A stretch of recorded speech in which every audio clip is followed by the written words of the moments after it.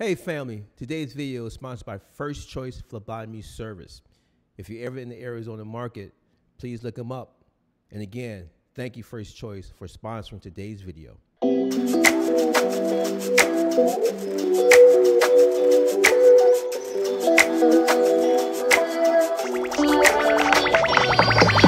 Hey, welcome back my YouTube family. Good to see you again. Listen, if you're new to this channel, make sure you please subscribe, share, hit the notification button so you can see our new videos. Also, this is a YouTube channel. We're going to talk about fashion, finances, how it relates to police, as well as social intelligence. Today's topic, family, is just a follow-up on last month's topic. We're going to talk about stop and frisk as it relates to the Fourth Amendment. Now, a very important case law I want you to follow. 1968, Terry versus Ohio. That was a Supreme Court case that basically set the grounds for stop and frisk. Additionally, I'm going to give you two examples that will help us out with this scenario. Number one, let's say you're walking down the street, there are no issues, life is good. A police officer can actually walk up to you and engage, have a conversation. That's okay. There's absolutely nothing wrong with that. The second scenario I want you guys to understand. You're walking down the street, police officer stops you, frisk you for no apparent reason. Family, keep this in mind. In order for a stop to be lawful, police officer must clearly articulate reasonable suspicion. In other words, he must say, I believe that a crime has been committed or a crime is in the process of being committed. Now, a little caveat to this. In New York, there's been a lawsuit. Under Michael Bloomberg, there were over 5 million stop and frisk scenarios. Over 80% of the stops were involving African American or Hispanic people, people of color. Again, over 80% of those stops, the individuals were innocent and they were not arrested. So let's just recap. Stop and frisk, 1968, that's the case law. A police officer observed a couple of individuals, basically casing the joint, casing the store, and he assumed they would be robbed. He stopped the individuals, frisked them, he found weapons on their person. This case law was upheld in the United States Supreme Court. So 1968, Terry versus Ohio, that's our baseline. Again, you're walking down the street, if a police officer cannot articulate reasonable suspicion, you're okay with that, all right? You cannot be stopped, all right? Good to see you guys again. Listen, later on today, we're actually going to have a special guest. We're going to do a Wall Street section again. I'm really looking forward to it. See you guys soon. Hey, welcome back, YouTube family, Facebook family. It's good to see you guys.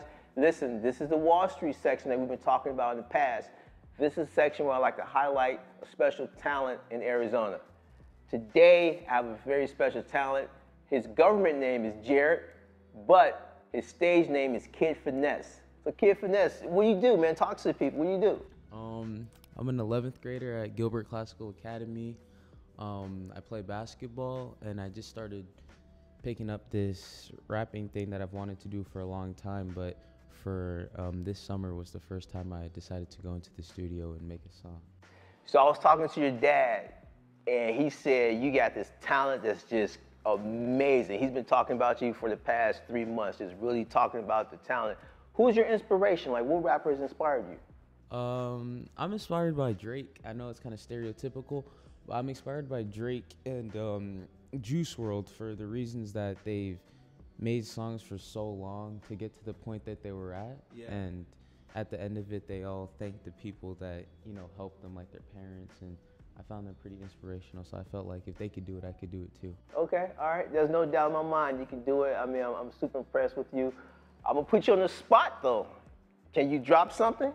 I can play something I haven't released yet. Whatever you want to do. If you want to drop something, if you want to play something, whatever you want to do. Should I play through my phone? Yeah, if you want to play it through your phone, whatever you want to do.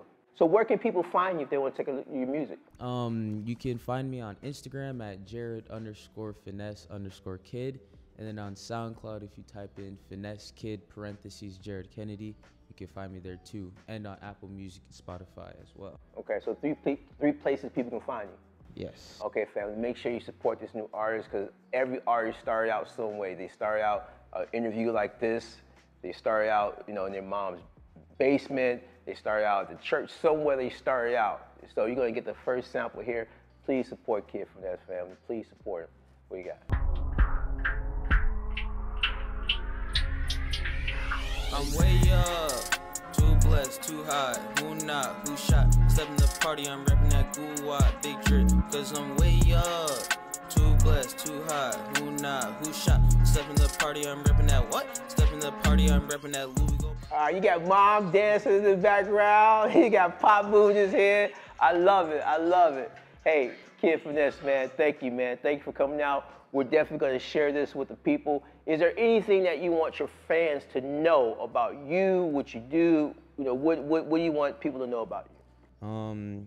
At the end of the day, I work hard, and I thank God for all of the blessings that He's given me. And I just want to continue to work hard, keeping school a priority, basketball then, and then keep making music too. So. Okay.